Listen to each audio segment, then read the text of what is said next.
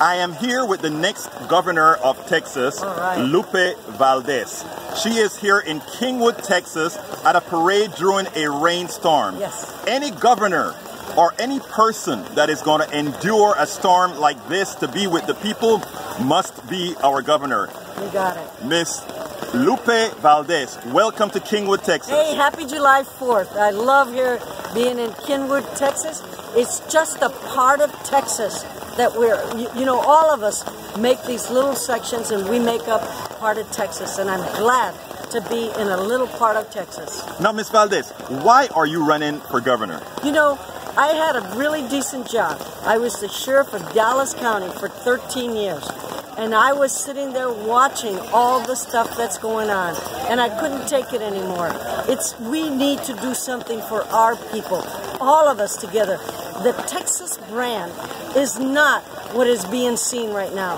The Texas brand is all of us. All cultures, all ethnic groups, all religious backgrounds. All of us together make up Texas.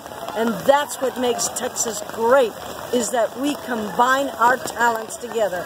And that is not what is being shown in Texas. We're seeing exactly the opposite. Degrading of different immigrant groups, degrading of Hispanics. And all this degrading is not who Texas is. Texas is a strong, powerful group made up of many different grassroots groups and many different nationalities. And that's who we need to legislate and be a governor for. Now, the first thing that you're going to do when you get to Austin, what will it be? Oh my goodness, there's so many first things. One of the first things we need to pay attention to is public education. You know, public education is our future.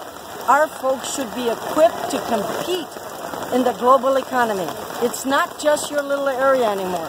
The internet has made it possible for us to go globally, and we need to start educating our folks to be able to do that. And of course, another thing I want to do is get rid of SB4.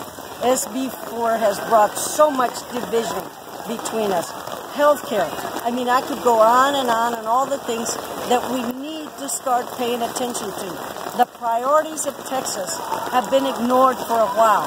We must get back to the things that are important to Texans. Decency, humanity, education, public education, healthcare, an economy that works for all of us. We need to get back to the things that are important to all Texans. To close, what is your message to Greg Abbott? The people of Texas will soon speak out.